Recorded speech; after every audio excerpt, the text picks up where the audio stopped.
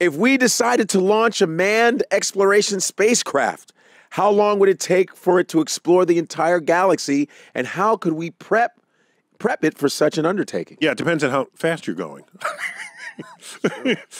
Let's go the speed of light. Okay. Okay. Now, if they manage to go the speed of light, they won't age, but we will.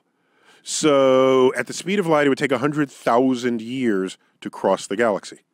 So we're all dead, and none of us will remember that we ever launched you anywhere. So that's at the speed of light. Speed of light. So stuff is... Speed of light. Yeah. Okay, so now, let me reshape the question a little bit, because there's an interesting, there's a fascinating avenue that comes out of this.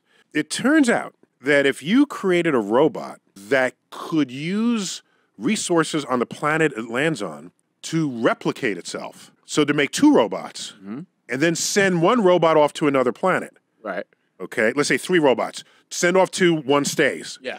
So then they then make 2 robots, and if you keep this up, you can populate the galaxy over what we call an evolutionary lifetime, over much less than the age of a star. Over hundreds of thousands, millions of years, you can significantly populate the galaxy. Right. And this led to what was at the time known as the Fermi Paradox, because any alien who could do that would have done that by now and easily have populated the entire galaxy in the time the universe has been around. Right. So he asked, where are they now? How come they're not among us? So I have 2 responses. One of them is, maybe we are they.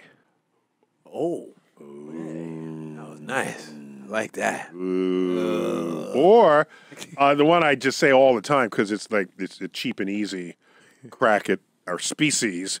So maybe they did come and take a look and conclude there's no sign of intelligent life on Earth. That's so mean. No, it's Look at these dummies. We're out. I know, we're out. We out. Peace. Going to China. I'm out. We out.